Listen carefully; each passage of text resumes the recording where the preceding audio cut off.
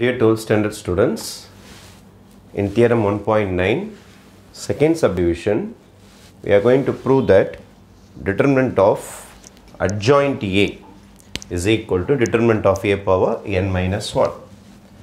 We very well know that A into adjoint A is equal to adjoint A into A is equal to determinant A into In.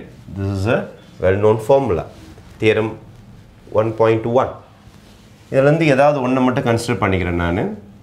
A into adjoint A is equal to determinant A into In.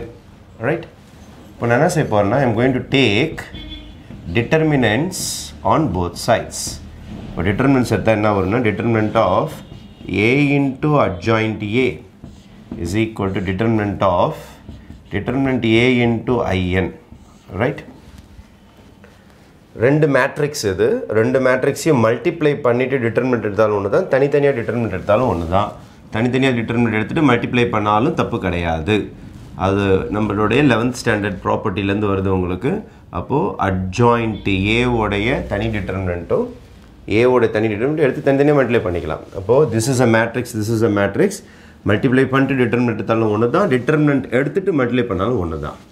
Is equal to வெறும் IN அப்படின்னா உங்களுக்கு answer 1 வந்துடும். ஆனால் constant into ஐஎன்னா இங்கே எத்தனை rose and காலம்ஸ்னு பார்த்தீங்கன்னா order வந்து உங்களுக்கு எண்ணில் இருக்குது. அதனால் இதோடைய வேல்யூ டிட்டர்மினன்ட் வேல்யூ என்ன வரும்னா டிட்டர்மினன்ட் ஹோல் பவர் n வரும். டிட்டர்மினன்ட் ஹோல் பவர் n வரும். சார் இது புரியல சார், எப்படி sir determinant whole power n வரும்? ஃபார் எக்ஸாம்பிள் இங்கே பாருங்கள், 5 into I3ன்னு இருக்குன்னு வச்சுங்க. 5 into I3. இப்போ 5 into I3னா 100 010 001.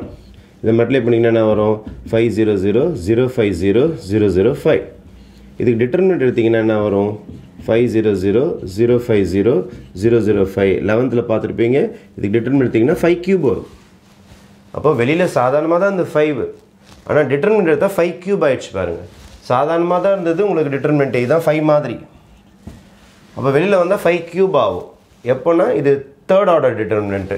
அதாவது உங்களுக்கு nth ஆர்டர்னும் போது டிட்டர்மினன்ட் A பவர் n வந்துடும். இதான் இதோட ஐடியா. நான் வச்சு இங்கே ரைட், இதை டிவைடில் கொண்டு போயிடுங்க. இப்போ determinant of adjoint A is equal to determinant of A whole power n by determinant A. இது பவர் 1 தான், மேலே போனால் சப்ராக்ட் ஆகிடும் உங்களுக்கு. இப்போ determinant of adjoint A is equal to determinant of A whole power n minus 1. This ends the proof number 2. Thank you.